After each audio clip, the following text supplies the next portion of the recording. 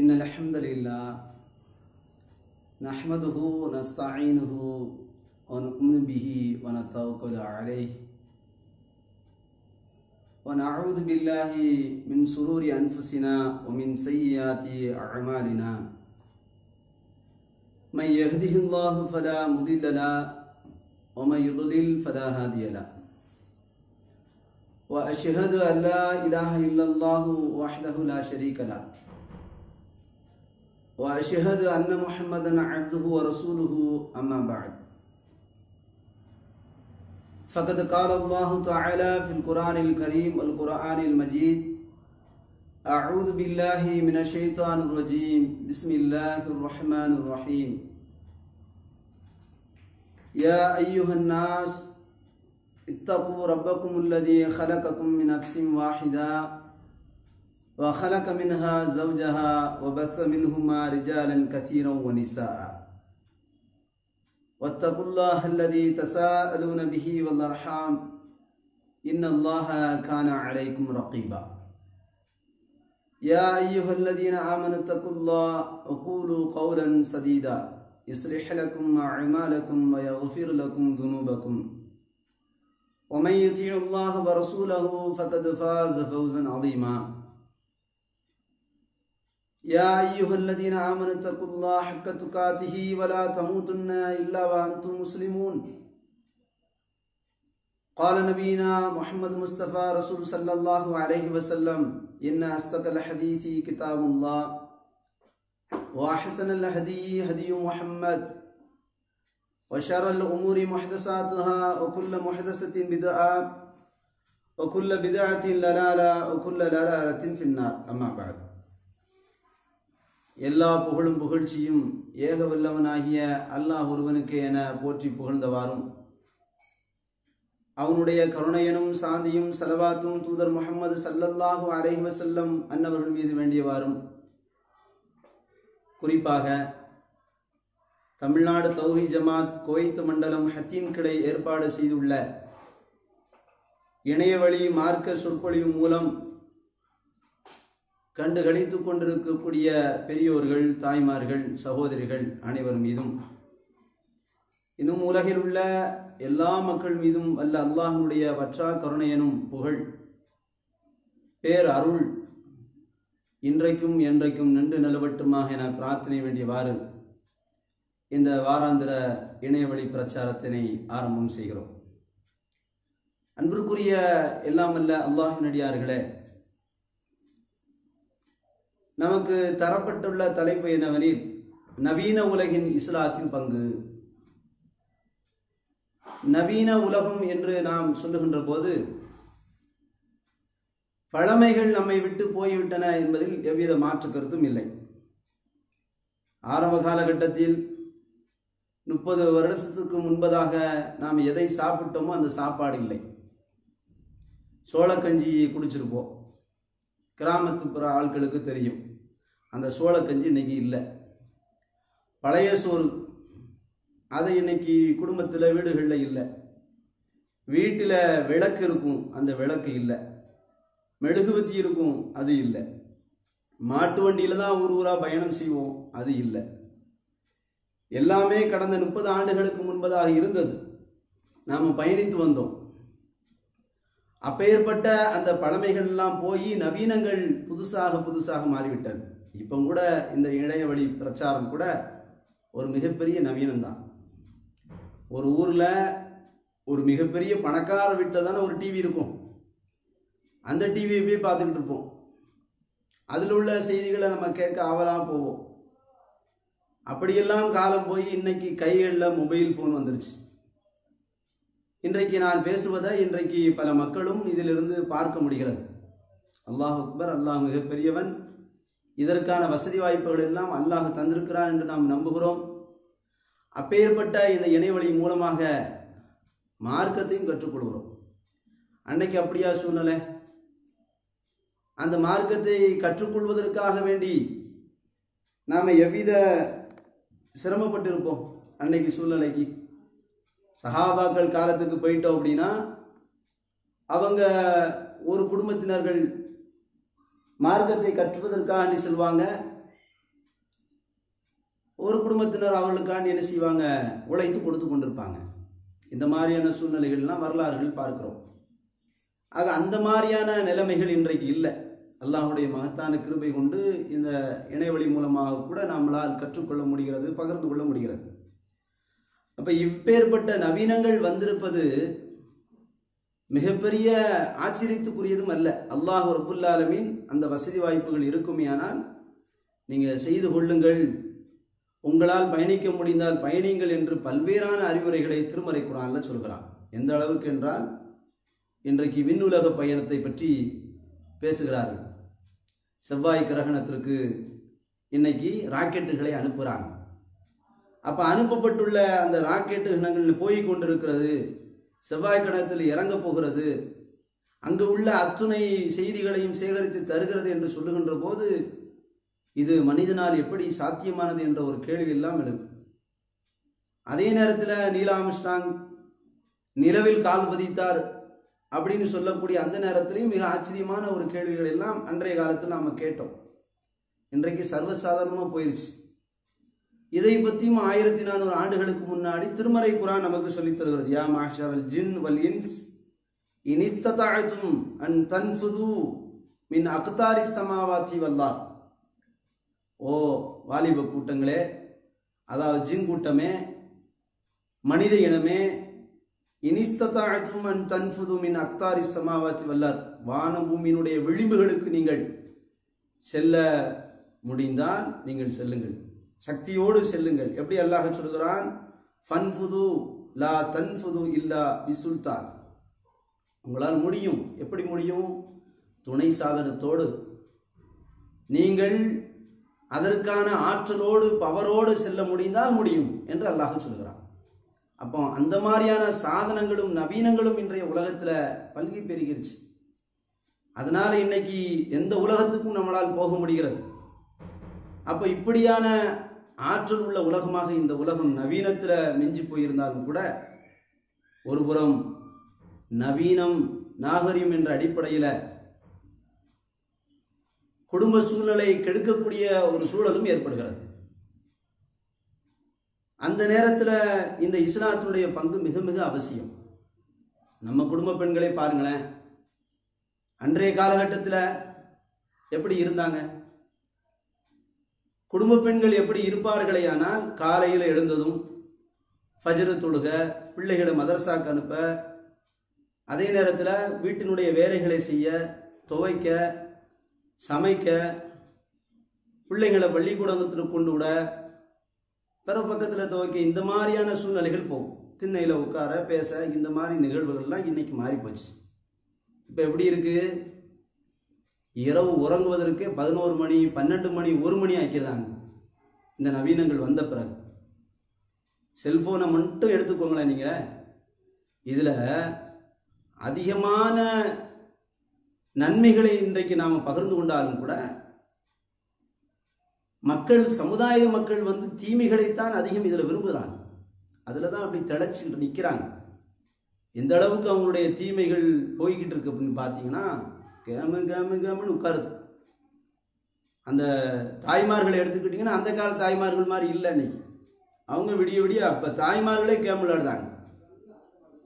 பிள்ளைங்களை என்ன செய்கிறாங்க, அடக்கணுமா, கண்ட்ரோல் பண்ணணுமா, எந்த அட்வைஸ் இல்லை. இந்த 1 வயசு குழந்தை கூட செல்போனை தூக்கி கையில் கொடுத்துருந்தாங்க. அது கேம்னு சொல்லிக்கிட்டு உட்காந்து நல்லா விளையாண்டுக்கிட்டு இருக்கு. என்ன செய்ய, அது பழகி போச்சு. அதனால கண்ணுக்கு வரக்கூடிய கேடு, கல்புக்கு வரக்கூடிய கேடு, பெற்றவங்களை சொல் பேச்சு கேட்காத நடத்தல் நிறைய பார்க்குறோமா இல்லையா? எந்த மாதிரியான சூழ்நிலைகள்லாம் இன்னைக்கு நம்ம பார்க்கணும் அப்படின்னா, அந்த குழந்தை தன்னுடைய குடும்பத்தாரிடத்தில் சண்டை போடுது. நீ எனக்கு அன்னைக்கு தந்த அன்னைக்கு தரமாட்டுக்க. ராமநாதபுரத்தில் இப்போ சமீபத்தில் நடந்த ஒரு செய்தி. ராமநாதபுரத்தில் சமீபத்தில் ஆயிரக்கணக்கான ரூபா கேம் விளையாட்டு மூலமாக ஆன்லைன் கேம் விளையாண்டு, போன வாரம் நியூஸ் தான், ஆன்லைன் கேம் விளையாண்டு அவன் என்ன செஞ்சுருக்கிறான் அப்படின்னா, அந்த மாவட்டத்தில் உள்ளவன் தன்னுடைய தாயுடைய அக்கௌண்ட்டில் இருந்து ஆயிரக்கணக்கான ரூபா அவ்வளவும் செலவழிச்சிருக்கிறான். அது தெரியல. அப்புறம் அதை கண்டித்து தாய் என்ன செய்யுது, ஏதோ எழுதக்கூடிய பனிஷ்மெண்ட்டை கொடுக்குது. அது எத்தனை ஆயிரத்து நீ செலவழிச்சாயோ அத்தனை ஆயிரத்து எழுது. அப்போ பிள்ளைகளுக்கு கொடுத்தது யார்? அப்போ இந்த நவீன சாதனம் அவனை ஊக்குவிச்சுதா, நல்ல விதமாக ஆக்குச்சா, அல்லது அவனை வழிகெடுக்கான்னு பார்க்கணுமா இல்லையா? நம்மளே தூக்கிட்டு இருந்தா, நம்மளே அதை கையில் வச்சுக்கிட்டு இருந்தா நம்ம பிள்ளைங்க எப்படி சரி வரும்? அப்போ அதை சிந்திக்கணுமா இல்லையா? அப்போ அதில் இல்லாத பொல்லாத ஆபாசங்கள் வேற. கடந்த கொரோனா காலத்திற்கு முன்பதாக, அதே நேரத்தில் கொரோனா காலத்துக்கு பின்பதாகவும் நீங்கள் பார்த்தீங்கன்னா வாலிபர்கள் மொபைலில் ஆபாச படத்தை பார்த்து அதை வச்சு தான் நாங்கள் இந்த தவறை செய்தோங்கிறோம். இந்த ஆன்லைன் கேம் இப்போ கூட நீ சொன்ன என்ன சொல்கிறாங்க, ஆன்லைனுக்காக வேண்டி கிளாஸ் எடுக்கணும் அப்படின்னு சொல்லி மாணவர்களுக்கு மத்தியில் மொபைல் போன கொடுக்குறாங்க. அவன் என்ன செய்கிறான், ஆன்லைனுக்காண்டி அதை பார்க்கக்கூடியவன் பள்ளிக்கூட படிப்பை விட்டுட்டு ஆசிரியர் என்ன சொல்றாங்க, என்ன கிளாஸ் எடுக்காங்கிறது எல்லாத்தையும் விட்டுட்டு அதில் முழு ஆபாச படத்தை பார்த்து என்ன செய்யறான், அவனை விட வயசு சிறுமிய ரைப் பண்ணிடலாம். இந்த கதையும் தமிழகத்தில் ஓடி இருக்கு. அப்போ நம்ம என்ன பார்க்குறோம் அப்படின்னா, அன்றைய காலத்தினுடைய வளர்ப்பு முறைகள், ஒரு தாய் பிள்ளைகளை எப்படி வளர்த்தாங்க என்பதை தவறுதனால, கையில் மொபைல் ஃபோன் கொடுக்கறதுனால இந்த நவீனத்தை வைத்து எதை பார்க்கணும் எதை பார்க்கக்கூடாது என்ற அறிவுரைகளை, இஸ்லாம் சொல்லக்கூடிய அறிவுரை பிள்ளைகளுக்கு கொடுக்கதா தவறியதுனால, அந்த பொறுப்பற்ற சில பெற்றோர்கள்னால என்ன ஆகி போயிருது அப்படின்னா, சீரழிவு, மிகப்பெரிய சீரழிவை சந்திக்கிறது இந்த சமுதாயம். எந்த மாதிரினா ஓடி போயிருது சிலர் ஃபோனில் சேட் பண்ணி பேசி. அப்போ ஒரு ஆணும் பெண்ணும் தனித்து இருந்தால் மூன்றாவதாக ஷைத்தான் இருக்கிறான் என்று நபிகள் நாயகம் ஸல்லல்லாஹு அலைஹி வஸல்லம் அவங்க சொன்ன இந்த அறிவுரை மீறுகின்ற போது ஃபோனில் தனித்தானே இருக்காங்க. இந்த தாய் வீட்டுக்குள்ளே வேலை பார்க்குது, இவங்க என்ன செய்கிறாங்க, இந்த பிள்ளைகிட்ட ஃபோனை கொடுத்துருந்தாங்க, நமக்கு எந்த தொந்தரவும் இல்லாமல் இருக்கட்டும் அப்படின்னு. அது என்ன செய்யுது, நல்லா ஃபோனில் தனித்து இருக்கிற மாதிரி இருந்து அங்கே இன்னொருத்தவங்க கூட என்ன செய்யுது, ஃபோன் போட்டு வாட்ஸ்அப் பண்ணி சேட் பண்ணி என்னென்ன பண்ணுமோ எல்லாம் பண்ணி கடைசியில் வீட்டை விட்டு ஓடி போயிருக்கு. அப்போ இந்த மாதிரியாக பொறுப்பற்ற ஒரு பேரண்ட்ஸுகளுக்கும் இஸ்லாம் ஒரு அறிவுரையை சொல்கிறது. இஸ்லாத்துடைய பங்கு மிக மிக அவசியம். எந்த மாதிரின்னு பார்த்தீங்கன்னா, குல்லுக்கும் ராயின் குல்லுக்கும் மசூலுன் அன் ரஅய்யத்திஹி, நபிகள் நாயகம் ஸல்லல்லாஹு அலைஹி வஸல்லம் அவங்க சொன்னாங்க. நீங்கள் ஒவ்வொருத்தரும் பொறுப்புதாரிகள், உங்களுடைய ஒவ்வொரு பொறுப்பை பற்றி நாளைக்கு மறுமையில் விசாரிக்கப்படுவீங்க. அல்லாஹ்வுடைய தூதர் அவங்க இந்த அறிவுறுத்தலின் அடிப்படையில் இன்னைக்கு இஸ்லாத்தை புரிந்து கொண்ட சில தாய்மார்கள் தன்னுடைய பிள்ளைகளை முறையாக வளர்க்குறாங்க. இந்த மாதிரியான கேடுகளை கொண்டு வரலை, இதில் இருந்து பாதுகாப்பு கொடுக்குறாங்க. ஆனால் இதை தவறியவங்க, நம்மெல்லாம் இதிலெல்லாம் விசாரிக்கப்படுவோமா அப்படின்னு அசால்ட்டாக இருக்கிறவங்க தானும் கட்டு தன்னுடைய குடும்பத்தார்களை இதை செஞ்சுருந்தாங்க, வழி எடுத்துருந்தாங்க. அப்போ அந்த மாதிரியாக ஒரு நவீனத்தினுடைய, குறிப்பாக இந்த செல்போனை வைத்து கொண்டு என்ன செஞ்சிடக்கூடாது, தன்னுடைய குழந்தைகளை வழிகெடுத்துடக்கூடாது என்பதை பெரியவங்க கவனம் எடுக்க வேண்டும்.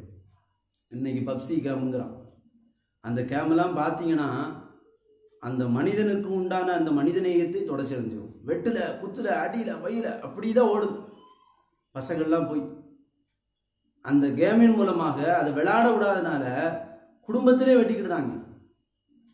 அப்போ அதனால இப்போ இன்னைக்கு ஒரு காலத்தில் விளையாட்டு இருந்துச்சு, அந்த காலத்தில் கபடினா கிரவுண்டில் போய் விளையாடுவான், அதே நேரத்தில் கூடைப்பந்துனாலும் கிரவுண்டில் போய் விளையாடுவான், வாலிபால்னாலும் இப்போ கிரவுண்டில் போய் விளையாடுவாங்க, மைதானத்தில் போய் விளையாடுவாங்க. இன்னைக்கு அதெல்லாம் மாறி இவன் எல்லாம் 4 பேரும் போகிறான், போய் உட்காந்துக்கிட்டு என்ன செய்கிறான், ஒரு இடத்துல உட்காந்துக்கிட்டுதாங்க. உட்காந்துக்கிட்டு ஒருத்தருக்கு ஒருத்தர் பார்த்துக்கிட மாட்டோங்க, வாமப்பில் விளையாடுவோம், அடியில் குத்துல வெட்டில், இதுதான் விளையாட்டாக இருக்கு. அப்போ இந்த மாதிரியாக அந்த உடம்பு ஆரோக்கியத்தை கெடும் விதமாக, உடம்பு ஆரோக்கியத்திற்கு அல்லாஹ்வுடைய தூதர் ஸல்லல்லாஹு அலைஹி வஸல்லம் அவங்க சொன்னாங்க, அல் ஐனு ஹக்குன் அப்படின்னாங்க. கண்ணுக்குரிய உரிமை இருக்கிற அதை கொடுங்க, உறங்குங்க. அப்போ உடல் ரீதியான ஒரு ஆரோக்கியத்தை கெடுக்கும் விதமாகவும் இது அமையுது. அதனால கண்ணு போயிருது. அப்போ இதையெல்லாம் பார்க்குறோம். அப்போ நவீனத்தின் மூலமாக இந்த கெடுது. இன்னும் இந்த நவீனங்கிறாங்களே, இந்த மொபைல் தாண்டி விபச்சாரம், மது, போதை பழக்கங்கள், ஆண் பெண் தவறான உறவுகள், இதெல்லாம் இன்னைக்கு வளர்ந்து நிற்கிது. இப்போ இதெல்லாம் எது தடுக்கும்? எந்த கலாச்சாரம் இதை தடுக்கணும்? எதுவும் இருக்கிறதா உலகத்தில்? அப்போ இஸ்லாத்தினுடைய பங்கு இதற்கெல்லாம் முக்கிய அவசியம், தேவையாக இருக்கிறது இந்த காலத்தில். இன்னைக்கு மது எடுத்துக்கிட்டிங்கன்னா அதில் பலரும் மூழ்கி கிடக்கிறான். அதை தடுப்பதற்காக வேண்டியவன் வந்து நிற்கவும் மாட்டேங்கிறான். அரசாங்கமே அதற்கு கடைகளை திறந்து விடுது. மது குடிக்கலன்னா நீ என்ன நண்பன் அப்படிங்கிறான். அப்போ மது ரீதியாக இன்னைக்கு மது தான் கலாச்சாரத்துடைய உச்சத்தில் இருக்கு. ஒரு காலத்தில் சாராயம் அப்படின்னு தயாரித்து குடித்தான். அதில் உள்ள கேடுகளுக்கு முன்னாடி ஒருத்தன் பனைமர கல்லுன்னு இறக்குறான். இப்போ நவீனத்தில் என்னெல்லாம் கொண்டு வந்துட்டான் அப்படின்னா, போதை வரமாட்டுக்குன்னு சொல்லி விஷத்தை கொண்டாந்து இறக்கிக்கிட்டு இருக்கான். அது பத்த மாட்டுக்கு அப்படின்னு சொல்லிட்டு ஹீரோயின், போதை பொருள், அது இதுன்னு சொல்லி மனுஷனை சாகடிக்கக்கூடிய நவீனங்கள் இன்னைக்கு வந்துருச்சு. இதை பார்க்குறோம் தானே, கண்ணால் பார்க்குறோம். இவன் எதனால் செத்தான்? போன ஆண்டு இதே வெளிநாட்டிலிருந்து என்ன வருது அப்படின்னு பார்த்தீங்கன்னா, அந்த கடையிலிருந்து வந்து வாங்கிட்டு வந்த மதுபானத்தை அருந்தினாங்க. அருந்தி அவங்க அப்படியே அருந்தி இருக்கிறாங்க, குடிச்சிருக்கிறாங்க, அதோடு மாண்டிருக்கிறாங்க, வெட்டிலே கிடந்து செத்துருக்குறாங்க. அதெல்லாம் இளையதளத்தை பார்க்கல நமக்கெல்லாம் ரொம்ப கண்ணீர் வந்துருச்சு. வேலைக்கு போன இடத்துல சம்பாதிச்சு குடும்பத்தை பார்க்கணும், குடும்பத்துக்கு அனுப்பணும், கஷ்டப்பட்டு வந்தவன் நம்மளை நம்பி பிள்ளை குட்டிலாம் இருக்க, இதையெல்லாம் உணர வந்து நாளைக்கு மறுமை நாள் ஒன்று இருக்கு, அதற்கான நன்மைகளை சேர்க்கணுமே, அதையெல்லாம் உணராம இவன் வந்து இந்த ஆடம்பர மோகத்தில் மூண்டதுனால அதை குடிச்ச அந்த நவீனத்தினுடைய மருந்துகள் எல்லாம், மாத்திரைகள், போதை மாத்திரைகள், குடிபோதைகள் எல்லாம் குடிச்சிட்டு செத்து போயிட்டானே. இம்மை வாழ்வில் அத்துணையரையும் கடனாளியை விட்டுட்டு போயிட்டான். ஒன்றும் இல்லாமல் நாளைக்கு மறுமையிலே ஒன்றும் இல்லாமல் குடிச்சு அப்படியே போயிட்டானே. மார்க்கத்துடைய ஹராமான ஒரு சூழ்நிலையை, இவ்வளோ பெரிய வருத்தமான ஒரு விஷயம். இதெல்லாம் நவீனத்துடைய உச்சகட்டமாக, அதை சிந்திச்சு பாருங்க. அப்போ இதை தடுப்பதற்கு இன்னைக்கு யாரும் போராடலை. ஒரு சில பெண்கள் வேணா மதுக்கடைகள் முன்னாடி போய் அடிச்சு நொறுக்குனாங்க. இந்த கொரோனா காலத்துக்கு முன்பாக பார்த்தோம் நம்ம, இந்த இடத்துல மதுக்கடை இருக்கக்கூடாது அப்படின்னு சொல்லி பெண்கள் எல்லாம் கூடி போய் தடுக்கினாங்க. அவங்களும் எதுக்காண்டி தடுத்தாங்க? தான் புருஷன் குடிகாரனா இருக்கான், அவன் வந்து குடிக்கக்கூடாது, செலவழிக்கக்கூடாது, எனக்கு ஒட்டுமொத்தம் தரணும் அப்படின்னு. ஒட்டுமொத்த மனித சமுதாயத்திற்கும் நபிகள் நாயகம் ஸல்லல்லாஹு அலைஹி வஸல்லம் அவர்கள் சொல்லிட்டு போனாங்க, குல்லு முஷ்கிரின் ஹம்ருன் வ குல்லு ஹம்ரின் ஹராமுன் அப்படின்னு சொன்னாங்க அல்லாஹ்வுடைய தூதர் ஸல்லல்லாஹு அலைஹி வஸல்லம் அவங்க. இப்னு உமர் அவங்க அறிவிக்கிறாங்க, இந்த செய்தியின் அடிப்படையில் நீங்கள் பார்த்தீங்கன்னா போதை தரக்கூடிய ஒவ்வொன்றும் ஹம்ரு தான், மது தான். நீங்கள் அது பீடியாக இருக்கட்டும், சீரட்டாக இருக்கட்டும், ஹன்ஸாக இருக்கட்டும், அல்லது இந்த மது பாட்டல்களில் வேறு பேர் வச்சு அழைச்சிக்கிட்டாலும் சரி, எல்லாமே அது போதை தான், ஹம்ரு தான். ஒக்குல்லு ஹம்ரின் ஹராமுன், சரியான தீர்வு. அத்துணையும் ஹராம்னு சொன்னாங்க அல்லாஹ்வுடைய தூதர் ஸல்லல்லாஹு அலைஹி வஸல்லம் அவர்கள். அப்போ ஹராம் மார்க்கத்தில் தடை செய்யப்பட்டது. நாங்கள் அன்றைய காலகட்டத்திலேயே அல்லாஹ்வுடைய தூதர் ஸல்லல்லாஹு அலைஹி வஸல்லம் அவர்கள் மது பழக்கத்தில் இருந்த மக்களை எல்லாம் வென்றெடுத்தாங்க. இன்னைக்கு நவீனம்னு சொல்லி இதில் தானே போய் என்ன செய்தான், பாட்டலாக இறக்குதான். கொரோனா காலத்தில் ஒரு 2 மாதம் அடைச்சி போட்டாங்க மதுக்கடைகள்லாம். அடைச்சி போட்டதுக்கப்புறம் இங்கே தமிழகத்தில் கவர்மெண்ட் திறந்து விட்டா அவன் பாட்டலாக வாங்கிட்டு போகிறான். 1000 கணக்கா 2 கணக்கா அள்ளிட்டு போகிறாங்க. நல்லா அத்துக்கிட்டு வியாபாரம் நடக்கு, வியாபாரம் பிச்சுக்கிட்டு போகுது. அப்போ அந்த அளவுக்கு அள்ளுதான் அப்படின்னா பார்த்தீங்களா எவ்வளவு நவீன உலகத்தில் இதெல்லாம் தடுப்பதற்கு ஒன்று வேணுமா இல்லையா? அவன் மட்டும் இல்லாமல் அவன் பொண்டாட்டி பிள்ளைகள், ஒரு சமுதாயம், ஒரு அரசாங்கம் திறந்து விட்டுருக்கு, அவங்க தடுக்க பொறுப்பற்று போயிருந்தாங்க. அப்போ இதெல்லாம் சரி செய்வதற்கு இஸ்லாத்தினுடைய பங்கு ரொம்ப அவசியமாக இருக்கிறது. அதே மாதிரியாக விபச்சாரம், இன்னைக்கு பாருங்க, ஆரம்ப காலகட்டத்தில் இதெல்லாம் தெரியாது. விபச்சாரம்னா என்ன அப்படின்னு தெரியும், என்ன அப்படின்னு தெரியாது, முழிப்பான் படிக்கிறவங்க எல்லாருமே. அப்படிதானே? கல்யாணம் முடிச்சு அனுப்புனாங்க அப்படின்னா அந்த முதலிரவில் என்ன செய்யணும், என்ன வைக்கணும் அப்படிங்கிறது கூட ஒரு ஆணுக்கு பெண்ணுக்கு தெரியாது. அல்லாஹ்வா இயல்பா அவங்களுக்கு கொடுத்தாதான் உண்டு.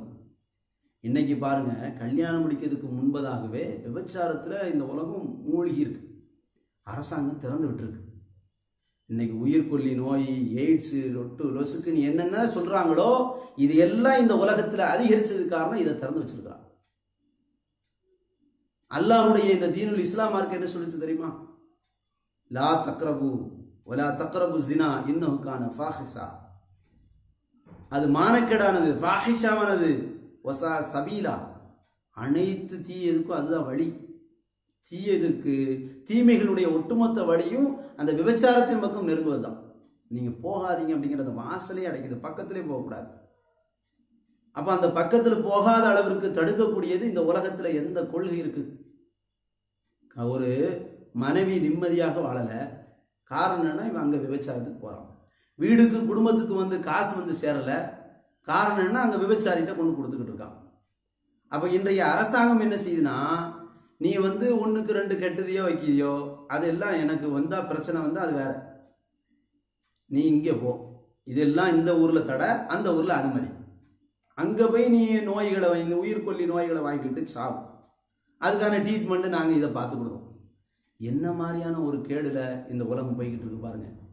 நபிகள் நாயகம் ஸல்லல்லாஹு அலைஹி வஸல்லம் அவங்க கொண்டு வந்த இந்த கொள்கையில எப்பேற்பட்ட மாற்றம்லாம் இருந்துச்சு தெரியுமா? அன்றைக்கே இந்த விபச்சாரத்தை அடித்து ஒழித்தாங்க, அதற்கு வழியும் சொல்லி கொடுத்தாங்க. அன்னைக்கு ஒருத்தர் வந்து கேட்கிறாரு, அஹ்மதுல பதிவு செய்யப்பட்ட ஒரு ஹதீஸ், எதன்லி பிஸ்ஸினா, எனக்கு விபச்சாரம் செய்ய அனுமதி தாருங்கள்னு ஒருத்தர் கேட்கிறார். அல்லாஹ்வுடைய தூதர் ஸல்லல்லாஹு அலைஹி வஸல்லம் அவங்கள்ட்ட வந்து, யார சொல்லா எனக்கு விபச்சாரம் செய்ய அனுமதி தாருங்க அப்படின்னு கேட்கையில, நபிகள் நாயகம் ஸல்லல்லாஹு அலைஹி வஸல்லம் அவங்கள்ட்ட கேட்கையில அந்த சபையில் கூடின சஹாபாக்கள்லாம் கோபத்தில் அப்படி பார்க்குறாங்க, என்ன இவர் இப்படி கேட்டார் அப்படின்ட்டு. அப்படி கோபத்தில் பார்க்கக்கூடிய அந்த சூழலில் அல்லாஹ்வுடைய தூதர் ஸல்லல்லாஹு அலைஹி வஸல்லம் அவங்க அரவணைக்கிறாங்க, வாங்க வரட்டும், சத்தம் போடாதீங்க, பக்கத்தில் வர செய்யுங்க அப்படின்னு. அப்போ பக்கத்தில் வர செய்து நபிகள் நாயகம் ஸல்லல்லாஹு அலைஹி வஸல்லம் அவங்க அழகான ஒரு அறிவுரையோடு பேசுகிறாங்க. நீ உன் பெற்றோருக்கு விபச்சாரத்தை விரும்புவியா? அல்லாஹ் மீது சத்தியமாக நான் விரும்ப மாட்டேன் யார சொல்லலாம். அதே மாதிரி தான் எல்லாரும் அவங்களுடைய பெற்றோருக்கு விபச்சாரத்தை விரும்ப மாட்டாங்க அப்படின்னு ஒரு அறிவுரை சொல்கிறாங்க. அடுத்து கேட்குறாங்க, நீ உன்னுடைய சகோதரருக்கு விரும்புவியா? உன்னுடைய தாய்க்கு விரும்புவியா? சகோதரிக்கு விரும்புவியா? உன்னுடைய மாமியாருக்கு விரும்புவியா? அப்போ நீ விரும்ப மாட்ட அப்படின்னா அவர் எல்லாத்துக்குமே பதில் சொல்கிறார், நான் எதுக்குமே விரும்ப மாட்டேன் யார சொல்லலாம் அப்படின்னு அல்லாஹ்வுடைய தூதர் ஸல்லல்லாஹு அலைஹி வஸல்லம் மட்டும் அல்லாஹ் மீது சத்தியமாக சொல்கிறாங்க, நான் விரும்பவே மாட்டேன், அது அவத்தானது அப்படின்னு அவங்க சொல்லையில், அதே மாதிரி தான் யாரும் விரும்ப மாட்டாங்க. அவங்க அவங்களுடைய தாய்க்கோ சகோதரிக்கோ மாமிமார்களுக்கோ விரும்பவே மாட்டாங்கன்னு சொல்லிட்டு அவரை பக்கத்தில் கூப்பிட்டு வந்து, அல்லாஹு மக்ஃபிர் ஸம்பஹு, அல்லாஹ் இவருடைய பாவத்தை மன்னிக்கட்டும், வத்தஹிர் கல்பஹு, இவரை இவருடைய உள்ளத்தை கல்பை தூய்மைப்படுத்தட்டும் அல்லாஹ்னு சொல்லி அல்லாஹ்வோட தூதர் ஸல்லல்லாஹு அலைஹி வஸல்லம் துஆ செய்தாங்க. ஒவ்வொருத்தரும் அப்படி நினைச்சு பார்க்கணும். விபச்சாரத்தை நாடக்கூடிய ஒவ்வொரு ஆண்மகனும் இந்த நவீன உலகத்தில் சர்வசாதாரணமாக கிடைக்குத, காசு கொடுத்தா கிடைக்குத அப்படின்னு நினைக்கக்கூடிய ஒவ்வொருத்தரும், இதுலேயும் வெளியூர்களில் வெளி மாநிலங்களில் வெளிநாடுகளில் இருக்கக்கூடியவங்களுக்கும் சர்வசாதாரணமாக கிடைக்கும். அவங்க ஒவ்வொருத்தரும் இந்த மாதிரியான ஒரு சூழல் வரையில் அல்லாஹ்வுடைய தூதர் ஸல்லல்லாஹு அலைஹி வஸல்லம் அவங்களிடத்துல அன்றைக்கு ஒரு தோழர் கேட்டார்லாம், அதை நினச்சி பார்க்கணும். ஆஹா, அப்போ அல்லாஹ்வுடைய தூதர் ஸல்லல்லாஹு அலைஹி வஸல்லம் அவங்க இப்படி சொன்னாங்களே ஒரு அறிவுரையை, நம்ம தாய்க்கு விரும்புமா, சகோதரிக்கு விரும்புமா, மனைவிக்கு விரும்புமா, இதையெல்லாம் நம்ம சிந்திச்சு பார்த்து அதனுடைய வாசலை விட்டு வெளியே வரணும். வந்தோம்னா குடும்பம் நல்லா இருக்கும், நம்முடைய மனைவி நல்லா இருப்பாங்க, குழந்தை குட்டிகள் நல்லா இருக்கும், சந்ததிகள் நல்லா இருக்கும். எவ்வளவுதான் இந்த அறிவியல் உலகத்தில் வளர்ந்து போனாலும் இந்த வரக்கூடிய சமுதாயம் நல்லா இருக்கும். அதைத்தான் இஸ்லாம் நாடுச்சு, அதைத்தான் இஸ்லாம் மக்களுக்கு என்ன செய்கிறது சொல்லுகிறது. அது அல்லாமல் இவன் விபச்சாரத்தின் மூலமாக போகிறதுனால குறிப்பிட்ட நாட்களில் ஆன்மீகம் இழக்கிறான், குடும்ப வாழ்க்கை இழக்கிறான், சந்தோஷத்தை இழக்கிறான். மனைவின்னு ஒருத்தர் இருக்காள, அவளுடைய மனநிலையை பாதிக்கக்கூடிய அளவுக்கு நடந்து கொள்கிறான். அப்போ இதையெல்லாம் கவனத்தில் கொண்டு குடும்ப வாழ்க்கை சிறப்பதற்கும் இன்றைய காலத்தில் குடும்ப வாழ்க்கை சந்தோஷமாக இருப்பதற்கும் இஸ்லாம் சொன்ன மகத்தான தீர்வு. அது மட்டும் இல்லைங்க, இந்த நவீன உலகத்தில் வளர்ந்து வரக்கூடிய இந்த உலகத்தில் வட்டிங்கிற பேரில் பாருங்கள், பாவங்களுடைய பட்டியலில் இதுவும் வளர்ந்துக்கிட்டே வருது. அல்லாஹ்வுடைய தூதர் ஸல்லல்லாஹு அலைஹி வஸல்லம் அவங்க மனிதர்களுக்கு கருணை காட்டும் விதமாக நடக்கணும் அப்படின்னாங்க. நீ வந்து இன்னொரு மனிதன் மீது இரக்கம் காட்டலைன்னா வானில் உள்ள உன் மேலே இரக்கம் காட்ட மாட்டான் அப்படின்னு. அந்த வட்டிங்கிற ஒரு பாவச்செயல் இன்னைக்கு சமுதாயத்தில் நிற்கி, அதை ஒருத்தரும் தடுக்க மாட்டேங்கிறான். எல்லா வழியிலும் உலகம் முழுக்க இந்த வட்டி என்ன செய்யுது? மனிதனுடைய உழைப்பை, சம்பாத்தியத்தை உறிஞ்சு பிடுங்குது. அப்ப இந்த மாதிரியான இந்த உலகம் இன்னும் வளருது. எந்த அளவுக்கு வளருதுன்னா, பேங்க் இல்லாத ஊர்ல பேங்க் வருது, வங்கி வருது. வட்டி மக்களுடைய உழைப்பை சுரண்டுவதற்கு அந்த பைனான்ஸ் இந்த பைனான்ஸ் சொல்லி கொண்டு வராங்க. அப்ப ஏடிஎம் மூலியமாக வர்றாங்க, பைனான்ஸ் ரீதியா வர்றாங்க. அதே நேரம் தவணை முறையில் உங்களுக்கு தருகிறோம் என்று வர்றாங்க, 0% வட்டின்னு சொல்லி வர்றாங்க. பல தோற்றத்திலும் என்ன செய்யறாங்க? வட்டிங்கிற ஒரு சீரழிவு மனிதனை கொண்டாந்து அப்படியே நெருக்கிக்கிட்டு இருக்கு. இன்னைக்கு உலகம் முழுக்க அதில் தப்பிக்க முடியாத அளவுக்கு. ஒரு மிகப்பெரிய ஜவுளி கடை ஓப்பன் பண்ணணுமா, அப்போ நீ என்ன செய்? லோன் வாங்கு. வீடு கட்டணுமா, லோன் வாங்கு. அப்போ இந்த மாதிரியான சூழ்நிலைகளில் சமுதாயத்தில் என்ன செய்யறாங்க அப்படின்னா, ஒவ்வொருத்தருடைய உழைப்பையும் எடுக்கிறாங்க. பாருங்க, மக்கள் அது விவரம் தெரியாம ஏமாந்து போறாங்க. இறைவன் சொன்னா, யாயுல்லதீன ஆமனு லா தஅகுலு ரிபா அல்லாஃபன் முலாஃபத்தன், பன்மடங்காக பெரிய வரக்கூடிய வட்டியை நீங்கள் ஒரு காலம் உண்ணாதீங்க அப்படின்னு அல்லாஹ் சொல்லுகிறான். அப்போ அது ஏன் அல்லாஹ் ரப்பல் ஆலமீன் சொல்லுகிறான் அப்படின்னா, அது மனிதனுக்கு தீங்கு விளைக்கிறது. இன்னைக்கு எந்த அடிப்படையில் 4 பேர் உட்கார்ந்துக்கிட்டு அவனுடைய வாழ்வாதாரத்தை வளர்ப்பதற்காக வேண்டி அதற்குன்னு மேனேஜர்கள் ஆட்களை எல்லாம் போட்டு வச்சு மேலே இருக்கக்கூடியவன் உட்கார்ந்துக்கிட்டே தின்பதற்காண்டி இந்த பேங்க்லாம் வச்சிருக்கிறான். அதில் மக்கள் என்ன செய்கிறாங்க? விவரம் தெரியாமல் அடமானன்னு சொல்லி போட்டு அதில் கொண்டு இழக்கிறாங்க. ஒரு கஷ்டம்னு வருது, ஒரு பிரச்சனைன்னு வருதுன்னு வச்சுக்கோங்களேன். நகையை வச்சிருக்கக்கூடியவங்க அந்த தாய்மார்கள் என்ன செய்யலாம்? அதை விற்றுட்டு அதுக்கப்புறம் என்ன செய்யலாம் அப்படின்னா, இந்த தேவைகளை நம்ம முடிச்சுட்டு வீடு கட்டணும் அல்லது வேற ஏதாவது செய்யணும் அப்படின்னா அதனுடைய விற்றுட்டு மிச்ச காசை வச்சு, அந்த காசை வச்சு முறையாக என்னென்ன வீடு கட்டணுமா அல்லது வேற எதுவும் தேவையா அதை முறையாக செய்யுங்க. செஞ்சு முடிச்சுட்டு அதுக்கப்புறம் அல்லாஹ் தருவான் நம்முடைய உழைப்பின் மூலமா. அப்படியான ஒரு நம்பிக்கை இல்லாமல் போயிடுச்சு. ஐயோ, நகை வித்துட்டா என்ன செய்வது? மீண்டும் வாங்க முடியாத, அதை செய்ய முடியாத, அதனால அடமானத்தில் வச்சிருக்கோம். என்னைக்கு வாங்க முடியும் நகை? இன்னைக்கெல்லாம் ரேட் அதிகமாக போயிடுச்சு. அடமானத்தில் வச்சுட்டா வட்டி மட்டும் கட்டினா போதும், என்னைக்காவது மீட்டுக்கலாம் அப்படின்னு. கொஞ்சமாவது அறிவாக சிந்திச்சு பாருங்க. ஒரு அறிவோடு உள்ள மக்களாக நாம் இருப்போமே. ஆனால் இந்த நவீன காலத்தில் எவ்வளவு அறிவும் இல்லாதவர்களாக நம்ம செயல்படுகிறோம். அதை கொண்டு அடமானம் வைக்கிங்களே, அதுக்குரிய அமௌண்ட் என்ன, அதற்குரிய அமௌண்ட்டை நம்ம வாங்கிறது மட்டும் இல்லாமல் அதற்கு மாதம் மாதம் கட்டுறோமே. அப்போ நம்முடைய உழைப்புகள் எல்லாம் அவன் சுரண்டு தானே. திரும்பியும் நம்ம அவன் எவ்வளோ தந்தானோ அதை கொடுத்துட்டு வாங்கிட்டு வரோமே. அந்த தங்கத்தினுடைய காட்டிலும் நம்ம கூடுதல் உழைப்பு செய்கிறோம். கொடுத்து அவன்கிட்ட கொடுத்து ஏமாந்துட்டு வரோம் அந்த நகையை பாதுகாக்கும்னு சொல்லி. அதை வித்துட்டோம்னு வச்சுக்கோங்க, இன்னைக்கு ஒரு குறிப்பிட்ட தொகையில் இருக்குது, 1 லட்ச ரூபா தொகையில் அந்த நகை இருக்குது. வித்துட்டீங்க, யாருக்கும் நீங்கள் என்ன செய்ய வேண்டியதில்லை, வட்டி கட்ட வேண்டியதில்லை. மாதம் மாதம் இந்த 70,000 ரூபாய் 700 ரூபா சேர்க்கணும், 1000 ரூபா கொடுக்கணும் வட்டி அப்படிங்கிற எந்த சேமிப்பும் இல்லை. நீங்கள் நல்லா முறையாக செலவழிச்சாச்சு, வீடு வாசல் உருவாக்கியாச்சு. அதுக்கப்புறம் திரும்ப என்ன செய்கிறீங்க? நல்லா கட்டி முடிச்ச பிறகு எந்த கஷ்டமும் இல்லாமல், மன சஞ்சலம் இல்லாமல், அதை கவனிங்க. வட்டிக்காக கொடுத்தவன் மன சஞ்சலப்பட்டு செத்து போயிருந்தாங்க. இந்த கந்து வட்டின்னு சொல்லி இந்த தமிழகத்தில் தென்காசி மாவட்டத்தில் காசு தருமத்தில் கடந்த ஆண்டு பார்த்தீங்கன்னா கலெக்டர் அலுவலகத்துக்கு முன்னாடி திருநெல்வேலியில் போய் என்ன செஞ்சார்? பெட்ரோல் ஊற்றி கொடுத்து குடும்பத்தோடு 2 சின்ன பிள்ளைங்க, மனைவி, அவர் அந்த வட்டி கொடுக்க முடியலை, வட்டிக்கு மேலே வட்டி கட்ட முடியலை என்பதற்காக வேண்டி பெட்ரோலோடு மண்ணனை கலந்து சேர்ந்து உழுத்து செத்துட்டார். பார்த்தோமா இல்லையா? அந்த வீடியோ காட்சிகள்லாம் பார்க்கல நெஞ்சு பதபதத்துச்சு. அதுக்கு எதிராக அதிகமான பிரச்சாரங்களை நம்ம செஞ்சோம். அப்போ அவ்வளவு பயங்கரமான ஒரு கொடுமை தான் வட்டி. அதை நம்மளால் உணர முடியுது. அப்பேற்பட்ட அந்த வட்டியை லேசாக நான் கட்டிடுவேன், நான் அந்த அடமானத்தை வச்சு நான் மாதம் மாதம் கட்டிடுவேன், கட்ட முடியலைன்னா எவ்வளோ பெரிய தாக்கத்தை ஏற்படுத்துது பாருங்க, மன சங்கடத்தை ஏற்படுத்துது. செத்துருதாங்க மனுஷன். அப்போ சாவக்கூடிய ஒரு விஷயத்தையே இஸ்லாம் சொல்லும். இந்த காலத்தில் மன சங்கடத்துடைய அப்படி வாழணும்.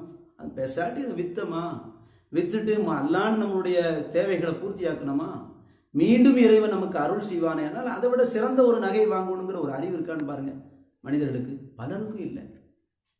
பலரும் என்ன நினைக்கிறாங்கன்னா, அது அடமானம் வச்சாதான் நம்ம நகையை எடுக்க முடியும்.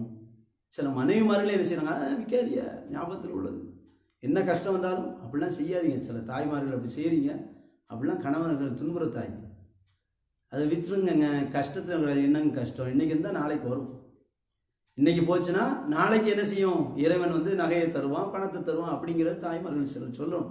அப்போ சிலர் அப்படியே செய்கிறாங்க. அப்போ நம்ம என்ன கவனிக்கிறோம் அப்படின்னா, இந்த மாதிரியான ஒரு தற்கொலையை தூண்டுகிற அளவுக்கு அது ஒரு பாவச் செயல். அது இன்னைக்கு நவீன உலகத்தில் இருக்குது. இந்த பைக்குங்கிற பேரில் சில பிள்ளைங்க பண்ணுற அக்கப்போரை பார்த்தீங்கன்னா 10,000 ரூபா கட்டினா போதும், ஏன் 0% கட்டினா போதுமான்னு அம்மாட்ட சொல்லி, வட்டியே இல்லைம்மா 0% நம்ம வாங்கிடலாம், அந்த பெர்சன்டேஜில் வாங்கிடலாம், கெட்டவே வேண்டாமா வாங்கம்மா அப்படின்னு கூட்டிகிட்டு போயிருந்தாங்க.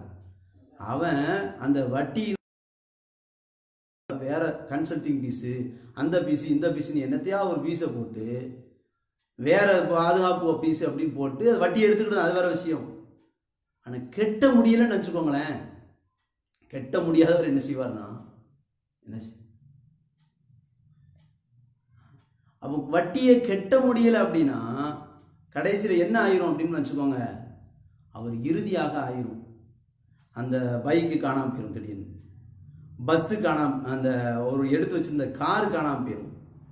என்னடா கார் காணாமல் போச்ச, நம்ம வாங்கி விட்டுருந்த பைக் காணாமல் போச்ச என்னடான்னு பார்த்தா, அது 4 ரவுடிகளை வச்சு அதே ஃபைனான்ஸுக்காரன் என்ன செஞ்சிருவான், தூக்கிட்டு போயிடுவான். அதை தூக்கிட்டு போயிடுவான். இந்த மாதிரியான சூழ்நிலை ஏற்படுது. அது பிறகு தான் தெரியும், ஆகா நம்ம டியூ கட்டலை, முறையாக கெட்டாதனால அப்படி ஆகிப்போச்சு, அதனால என்ன போச்சு, நம்மளுடைய பைக்கு போயிடுச்சு. பிடிங்கிறதானா இல்லையா? ஒட்டுமொத்த காசையும் அவன் பிடிங்கிறதான், ஒட்டுமொத்த காசையும் அவன் பிடுங்கிறதுக்கு தான் இந்த வேலையெல்லாம் அவன் பண்ணிக்கிட்டு இருக்கான். அப்போ நமக்கு சேவைக்காக வேண்டி எந்த நிறுவனம் இல்லை. அது இன்னைக்கு இளைஞர்களுக்கு தெரியணும், பெற்றோர்களுக்கு தெரியணும். அப்போ அந்த மாதிரியான சேவை நடைமுறை, வீடு விஷயமும் அப்படிதான். பேங்க்ல லோன் தராங்க அப்படின்னு, லோனை நீங்கள் மாதம் மாதம் அவன் தந்த லோனை திருப்பி கட்டலைன்னு வச்சுக்கோங்க, ஏலத்தில் விட்டுருவோம். அப்போ அது அந்த மாதிரியான பல்கி பெருகக்கூடிய வட்டி இந்த நவீன உலகம். அப்படி ஒரு வீடு வேணுமா? நம்மளை காலத்துக்கும் நிம்மதி இல்லாமல் உறங்க செய்யக்கூடிய ஒரு இருப்பிடம் வேணுமா? அந்த காலத்தில் இல்லை. அந்த காலத்தில் இந்த மாதிரி எந்த துன்புறுத்தலும் இல்லை.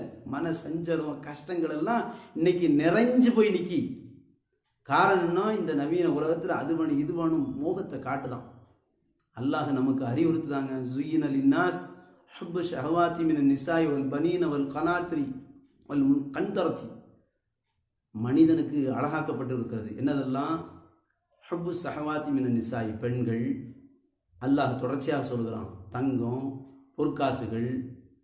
அப்போ இந்த மாதிரியான ஆடம்பரங்கள்லாம் மனிதனுக்கு அழகாக்கப்பட்டிருக்கிறதுன்னு அல்லாஹ் சொல்கிறானே, இந்த அழகாக்கப்பட்டதில் போய் மோகத்தில் விழுகிறான். அதுலேயும் நீங்கள் எங்கள்கிட்ட வந்து வாங்குங்க, உங்களுக்கு நாங்கள் இதை இப்படி தருகிறோம் அப்படி தருகிறோம் அப்படின்னு சொல்லி அந்த விளம்பர மோகத்தில் சின்ன டிவி வச்சிருக்கலாம் மாற்றுங்க, பெரிய டிவி வச்சிருக்கலாம் இன்ஸ்டால்மெண்ட்டில் கொண்டு வாங்க, நாங்கள் சேஞ்ச் பண்ணிக்கிடுதோம் எக்ஸ்சேஞ்ச் பண்ணிக்கிடுதோம் அப்படின்னு சொல்லி பார்த்தவொன்னு பொம்பளைங்கணும், ஏங்க அவங்க வீட்டில் எடுத்துட்டாங்க இவங்க வீட்டில் எடுத்துட்டாங்க, அவன் வாங்கிட்டான் இவன் வாங்கிட்டான்னு சொல்லிட்டு அந்த மோகத்தில் நம்ம சமுதாயத்தை அல்லாஹ் பாதுகாக்கணும். நம்மளுடைய இலக்கு என்ன? இந்த நவீன உலகத்தினுடைய இந்த கண் கவரக்கூடிய அல்லாஹ் சொல்லக்கூடிய அந்த எச்சரிக்கையை மறந்துட்டு நம்ம இலக்கு ஆகிரம் மறுமை நாள், அந்த நாள் தான் நம்ம இருக்கணும் அப்படிங்கிறதையெல்லாம் நம்ம மறந்துட்டு இந்த உலகம்னு போனோம்னா சிந்திச்சு பாருங்க, இந்த உலகத்தில் அப்படியே கண்ணெல்லாம் மறைச்சிது. சரி வீடு வாங்கணும், அதில் சோபா போடணும், அதில் பெரிய டிவி எடுத்து வைக்கணும், இதுக்காண்டியாங்க சிரமப்பட்டு கஷ்டப்பட்டு வாழ்ந்துக்கிட்டு இருக்கிறோம். நம்மளுடைய இலக்கு என்ன? நம்பிக்கை கொண்டவருடைய இலக்கு என்ன? அல்லாஹ் ரப்புல் ஆலமீன் நமக்கு என்ன சொல்லுகிறான்? இந்த அத்துன்யா லஹ்வுன் வ லஇபுன், இது வீணும் விளையாட்டும் தான் என்று அல்லாஹ் சொல்கிறான். அதை உணர்ந்து வாழணுமா இல்லையா? அதை உணர்ந்து வாழ்ந்தாதான் நம் மறுமையில் வெற்றி பெற முடியும். அப்போ இப்படியான மோசடியான ஒரு உலகம் வட்டி ரீதியாக. அப்போ இன்னும் நீங்கள் பாருங்க, இன்னைக்கு நவீனங்கள் வளர்ந்துருச்சு, ஒரு காலத்துக்கு இல்லாத கூட நவீனமாக ஆகிப்போச்சு. எதை எடுத்துக்கலாம் அப்படின்னா இந்த வரதட்சணைங்கிறது. நபிகள் நாயகம் ஸல்லல்லாஹு அலைஹி வஸல்லம் காலத்தில் இல்லாத ஒரு புதுமையான ஒரு மோசடி இது திட்டம். பெண்களை வயப்படுத்தி, என் பிள்ளை அவ்வளோ படிச்சிருக்கான்னு, படிப்பறிவு இல்லாத ஒன்றுமில்லாத அந்த பட்டிக்காட்டான காலத்தில் கூட இது இல்லைங்க இந்த கொடுமை. அப்படி இருந்துச்சா? உங்கள் அம்மாவே எங்கள் அம்மாவோ அல்லது மற்ற நம்மளுடைய அம்மாவுடைய அம்மாவை விசாரிச்சு பாருங்க, எவ்வளோ வரட்சணை வாங்கினீங்கன்னு. 50 காசு, 1 ரூபா. அது எப்படியவா போச்சுன்னா 50 வருஷத்துக்கு முன்னாடி 100 ரூபா 50 ரூபான்னு தான் வட்டி வரதட்சணை வாங்கிட்டு இருந்தாங்க. இன்னைக்கு பாருங்க, இந்த காலத்தில் இதையும் நம்ம இன்னைக்கு தெரிய வேண்டிய அவசியம் இருக்கு. நல்லா படித்த மாப்பிள்ளை, வெளிநாட்டு மாப்பிள்ளை, இப்படியெல்லாம் சொல்லி எந்த அளவுக்கு வாங்கிட்டு அலையிறாங்கன்னா அதுக்கு தக்குன ஒரு அமௌண்ட்டு. உங்கள் பொண்ணை தரீங்களா, இவ்வளவு தாங்க, இவ்வளவு களைஞ்சி போடுங்க, இத்தனை லட்சம் தாங்க, ரொக்கமாக தாங்க, இப்படின்னு வாய் கூசாமல் கேட்குறாங்க. படித்த பட்டதாரி கேட்குறான். பட்டி கண்டானுக்கு ஒன்றும் தெரியலை, பொண்ணு கிடைச்சது அல்ஹம்துலில்லாஹ் சந்தோஷம் போய்கிட்டே இருக்கான். அப்போ இந்த நவீன உலகத்தில் இந்த வரதட்சணைங்கிறது ஒன்று இருக்குது பாருங்க, கொடுமை. இதுக்கு பல தீர்வுகள் இன்னைக்கு மார்க்கம் சொன்ன மாதிரியான தீர்வு இல்லை, பல தீர்வுகள் வெளியிடுதாங்க. இந்த நாட்டினுடைய முதலமைச்சர் இப்போ கூட எடப்பாடி அவர்கள் ஒரு திட்டத்தை போட்டார். என்னது, வரதட்சணை கொடுமையால் யாரும் கொடுமை பண்ணால் இப்போ இருந்த திட்டம் 7 ஆண்டுனா இதுக்கு அப்புறம் வரக்கூடியது 10 ஆண்டு போட்டாரா இல்லையா? இப்போ வரதட்சணைங்கிற பேச்சுக்கே இடமில்லைன்னு சொல்லு. ஏன் கொடுமை, வரதட்சணை மூலமாக திருமணம் முடிச்சா அரசாங்கம் கைது பண்ணுன்னு சொல்லு. அப்போ அந்த மாதிரியான ஒரு திட்டத்தை கொண்டு வா. அதுக்குடைய பேச்சுக்கே இருக்கக்கூடாது. எப்படி நீ மது குடிச்சிட்டு நீ மதுவை அனுமதிச்சுட்டு அதுக்கு பிறகு அதன் மூலமாக வரக்கூடிய பிரச்சனைகள்லாம் சமாளிக்க முடிய மாட்டேங்களா? அதே மாதிரி தானே இதுவும். அப்போ அந்த மாதிரியான ஒரு பாவ செயல் இந்த பூமியில் வரவே கூடாதுன்னு சொல்லு. 10 ஆண்டு ஜெயிலில் போட்டால் சரியாயிருமா? அப்போ கொடுமை பண்ணிட்டான் ஒரு மனைவியை, வரதட்சணை கொண்டான்னு சொல்லி. அப்போ கொடுமை பண்ண பிறகு அவனை கொண்டு போய் ஜெயிலில் போட்டு பிடிச்சிட்டா அவன் பொண்டாட்டிக்கு மீண்டும் பல கொடுமை தானே. புருஷன் இல்லாமல், உழைப்பு இல்லாமல், பிள்ளைகளுக்கு தாப்பு இல்லாமல், கொடுமையிலும் கொடுமை பெரு கொடுமையாக இருக்குமே. அப்போ இஸ்லாம் என்ன சொல்லுது அப்படின்னா, வாத்து நிசா சதுக்காத்து இன்ன நேஹலா, பெண்களுக்கு அவர்களுடைய மனமார்ந்த மகர் கொடையை அள்ளி கொடுத்துருங்க. அப்போ அந்த மாதிரியான முறையை இஸ்லாம் இந்த மனித சமுதாயத்துக்கு சொல்லுது. அது அவங்களுக்கு சிறந்தது. அவங்க எங்கேருந்து வந்தாங்க? அவங்க எல்லாத்தையும் இழந்து வர்றாங்க. தாய் இழந்து, தகப்பனார் இழந்து, அக்கம் பக்கத்தினுடைய சொந்தங்களை இழந்து, நட்பு உறவுகளை இழந்து, ஊரை இழந்து கூட வர்றாங்க. வரக்கூடியவங்களுக்கு பக்கத்தில் வச்சு நம்ம என்ன செய்யணும்? அவங்க நமக்கு துவைக்கக்கூடிய இடமாகவும் சமைக்கக்கூடிய இடத்துலையும் ஒரு மருத்துவச்சியாகவும் கூட இருந்து பார்க்கக்கூடிய அவங்களுக்கு நம்ம கோடிகளை அள்ளி கொடுக்கணுமா, லட்சங்களை அள்ளி கொடுக்கணுமா, அல்லது அவங்கள்ட்ட இருந்து பிடுங்கணுமா? இந்த அறிவு கூட இல்லை. என்ன உலகம் என்ன வளர்ந்துருக்கு பாருங்க. அப்போ இஸ்லாமிய இந்த பங்குங்கிறது ஒவ்வொரு கட்டங்கள்லையும் இந்த சமுதாயத்துக்கு தேவை. இப்போ இந்த வழிமுறைகள் மட்டும் இன்னைக்கு இல்லைன்னு வச்சுக்கோங்க, எல்லாத்தையும் அடிமையாக்கிடுவாங்க. எல்லாத்தையும் தன்னுடைய காலு கீழே போட்டு சமுதாயத்தினுடைய உச்சிக்கு போயிடும். அல்லாஹ் ரப்புல் ஆலமீன் இந்த உலகத்தில் ஆதம் அலைஹிஸ்ஸலாம் அவர்களையும் ஹவ்வா அலைஹிஸ்ஸலாம் அவர்களை இறக்கி உடையிலேயே ஒரு பேர் அற்புதத்தோடு இறக்கி விட்டான். குல் நஹ்பிது மின்ஹா ஜமீஆ ஃபஇம்மா யஅதியன்னக்கும் மின்னி ஹுதா ஃபமன் தபிய ஹுதாய ஃபலா ஹௌஃபுன் அலைஹிம் வலா ஹும் யஹ்ஸனூன். நீங்கள் 2 பேரும் கீழே இறங்க, அனைவரும் கீழே இறங்க. ஜமியா ஃபஇம்மா யஅதியன்னக்கும் மின்னி ஹுதா, என்னிடத்திலிருந்து நேர்வழி வரும். ஃபமன் தபிய ஹுதாய, யார் அந்த நேர்வழியை எடுத்துக்கொள்கிறாரோ ஃபலா ஹௌஃபுன் அலைஹிம், அவர்களுக்கு எந்த பயமும் இல்லை, வலா ஹும் யஹ்ஸனூன், எந்த கவலையும் இல்லை. அல்லாஹ் ரப்புல் ஆலமீன் சொல்லுகிறான். அப்போ அந்த மாதிரியான நேர்வழி தான் இஸ்லாம். அதனுடைய பங்கு இந்த நவீன உலகத்தில் இல்லாவிட்டால் இந்த உலகம் கெட்டு குட்டிச்சுவராக போயிடும். இன்னைக்கு இந்த உலகம் ஸ்தம்பித்து இன்றைக்கு இருக்கிறது. ஆனால் இது மாதிரியான சட்டங்கள் சமுதாயத்தில் இருக்கிறதுனால தான். நீங்கள் இன்னைக்கு பாருங்க, இந்த இதை உணரக்கூடியதுனால இன்னைக்கு மகர் கொடுத்து திருமணம் முடிக்க இருக்கிறாங்க. இன்னைக்கு குடும்பத்துக்கு நல்லது கெட்ட நீங்களும் நான் பேசி கொண்டு இருக்கிறோம். சமுதாயத்துக்கு தேவையானதை, குடும்பத்துக்கு தேவையானது பேசுகிறோம். இதை அறியாத மக்கள் எப்படி இருக்காங்க பாருங்க. ஒரு நாட்டே எடுத்துக்கோங்களேன். இந்த நாட்டினுடைய முதலமைச்சர், இந்த நாட்டினுடைய பிரதமர், தமிழ்நாட்டுடைய முதலமைச்சர் எடப்பாடி இருக்கிறார். இந்த மறுமையினுடைய சிந்தனை இல்லை, அந்த பொறுப்புணர்வு இல்லை, நேர்வழி என்று எதுன்னு தெரியலை அவருக்கு, எப்படி சமுதாயத்தை கொண்டு போகணும்னு தெரியலை. அப்போ வழிமுறை இல்லாதனால இந்த நாட்டை எப்படி கொண்டு போய்கிட்டு இருக்காங்க பாருங்க. ஒரு உதாரணத்துக்கு சொல்கிறேன். இந்த கொரோனா காலம் வந்துச்சுலாம், கொரோனா காலம் வந்துச்சு, மக்கள் எல்லாம் அடைச்சி போட்டாச்சு, லாக்டவுன் ஆக்கியாச்சு. அப்போ என்ன மாதிரியான வழிமுறையில் அதை கையாளணும் அப்படின்னு ஏதாவது தெரியுதா? அப்போ இஸ்லாமிய மார்க்கத்தை நீங்கள் எடுத்துக்கிட்டிங்கன்னா இதே மாதிரியான உயிர்கொல்லி நோய்கள் ஆரம்ப காலகட்டத்தில் வந்துச்சு. வரக்கூடிய நேரத்தில் நபி ஸல்லல்லாஹு அலைஹி வஸல்லம் என்ன சொன்னாங்க? அங்கே கொள்ள நோய் வந்துச்சுன்னா அங்கே நீங்கள் போகாதீங்க, அங்கேருந்து இங்கே வராதிங்க, இந்த உணர்வு சொன்னாங்களே. சீனாவில், ரஷ்யாவில் இந்த மாதிரி நாடுகளில் பரவிக்கிட்டு இருக்கையில் ஒரு நாட்டை விட்டு ஒரு நாடு போகாத வராதுன்னு சொல்லியிருந்தால் நடந்திருக்குமா? அப்போ தனி விமானத்தை கொண்டாந்து அழைச்சி விட்ட போய் தானே உலகம் முழுக்க பரவச்சு. சரி, உலகம் முழுக்க பழகின பிறகு சரி, எல்லாத்தையும் வீட்டுக்குள்ள உட்கார வச்சாச்ச, சாப்பாடு சௌகரியங்களை கொடுத்தாங்களா? அதை கையாளக்கூடிய முறைகள் இருக்கா? தெரியுதா? தெரியல. நாட்டு மக்களுக்கு என்ன செய்யணும்னு தெரியல. எடப்பாடி அவர்களுக்கு தெரியல. 1000 ரூபாய் கொடுத்துட்டு 6 மாசத்தை ஓட்டிக்கிட்டு இருக்காரு. நரேந்திர மோடி அரிசின்னு போட்டுட்டு அவர் வாட்டுக்கு இருக்கிறாரு. பார்க்குறோமா இல்லையா? என்னத்தை அதை நாட்டை நகர செய்ய முடிஞ்சு? அப்போ இதே இஸ்லாமிய தலைவர்கள், அல்லாஹ்வுடைய தூதர் ஸல்லல்லாஹு அலைஹி வஸல்லம் அவங்க போதுமானவங்க நமக்கு. அவங்க உஸ்வத்துல் ஹஸனா, அவங்க அழகிய முன்மாதிரி. அல்லாஹ் சொல்கிறான், அந்த அழகிய முன்மாதிரி தூதர் ஸல்லல்லாஹு அலைஹி வஸல்லம் வந்தவங்க இந்த மாதிரியான சூழ்நிலைகளில் நாட்டு மக்களை எப்படி வச்சிருந்தாங்க? ஒரு உதாரணத்துக்கு ஆரம்ப காலகட்டத்தில் நீங்கள் பார்த்தீங்கன்னா, மக்காவிலிருந்து மதீனாவுக்கு வந்தாங்க. அதானே, மதீனாவுக்கு வந்திருந்த அல்லாஹ்வுடைய தூதர் ஸல்லல்லாஹு அலைஹி வஸல்லம் அவங்க பல சஹாபாக்களோடு வந்தாங்க. அவங்களுக்கு முன்னாடியே சஹாபாக்கள் வந்துட்டாங்க. வந்தவங்களுக்கு மதீனாவில் வச்சு தன்னுடைய சொந்த பொற்காசால தினார் திருகத்தால ஒரு இடத்த வாங்குறாங்க அன்சாரி சஹாபிட்ட.